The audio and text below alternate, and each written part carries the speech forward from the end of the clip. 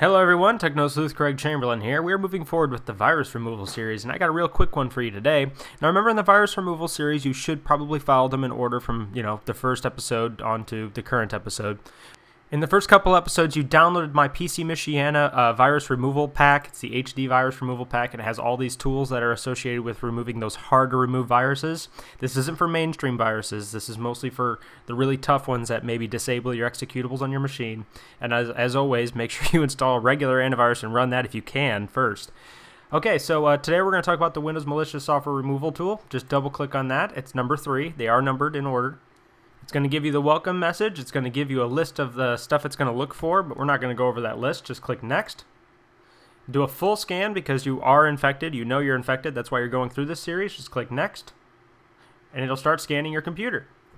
Once the scan is completed, it'll either find some stuff for you to clean out, and then, of course, go ahead and run through the scan. And if it's a really bad infection or if you're having a lot of issues with your computer, I suggest writing down what it found, for future reference. Because you may have to do some research, because these viruses are notorious for reinstalling themselves after you remove them the first time. So it's good to write down what it finds if you're especially having like a crippling computer situation. So once it's completed, just clean it out, and then of course go to Finish. It may require you to restart your computer, of course. You may need to run the scan again, but that's all there is to it on running the Microsoft Malicious software removal tool.